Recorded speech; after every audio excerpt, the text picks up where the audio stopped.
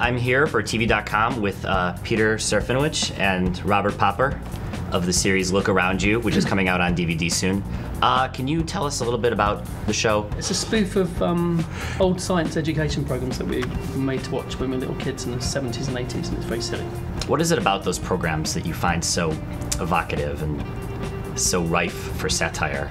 I think they were so weird, you know? They were just like super weird, and you're also watching them as a kid, so it's like, you know, when you get all this information as a kid, it's like adults telling you how the world is, you know?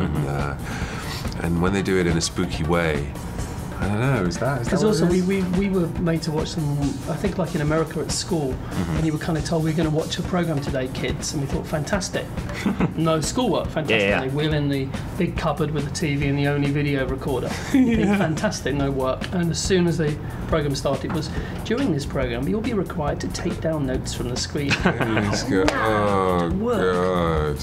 It's like working through a TV show. Is there a process for coming up with like the weird names and the weird sort of faux scientific words that you have in the show? Because there's a ton. There is a ton. It's pronounced forks, by the way. Oh. And it's tone instead of ton. Well, we used to have like a list, didn't we? We'd add words on lists. Yeah.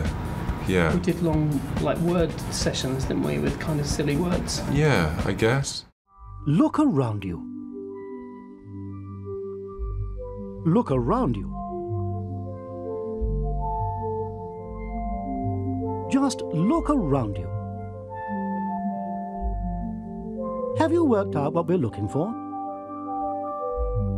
Correct. The answer is maths.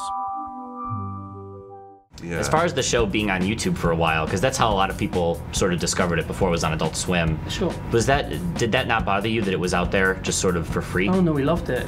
We loved the fact that it was getting to America, because it's such a British show, and we thought, well, first of all, it was such a weird show. We thought, number one, is anyone in Britain going to like it? And they did, which was nice. And then would Americans get this? And they kind of seem to do, you know. Yeah. And it's great seeing all the comments on YouTube, especially the ones that go, "Is this real? I think it's meant to be." Well, that's interesting because we didn't grow up having those exact, series, and you guys have the very specific memories of it, and we have similar things. But have you found that Americans are sort of taken to it like British people have? Yeah, they have. I think even more, actually. I think maybe it's because it's sort of exotic, because it's British as well, I think. Yeah. Because we are very exotic. We're so exotic. Very exotic gentlemen. Thank you very much.